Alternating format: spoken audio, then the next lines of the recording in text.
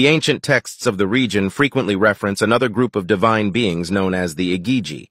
While the exact relationship between the Anunnaki and the Igigi remains uncertain, their names are sometimes used interchangeably. An example from the Atrahasis flood epic portrays the Igigi as the sixth generation of gods who were assigned the laborious task of excavating irrigation trenches and canals for the Anunnaki. However, the Igigi eventually rebelled after enduring 40 days of strenuous toil and were subsequently replaced by the creation of human beings. Generally, the Anunnaki are regarded as more powerful, while the Igigi are considered lesser deities or laborer-type gods.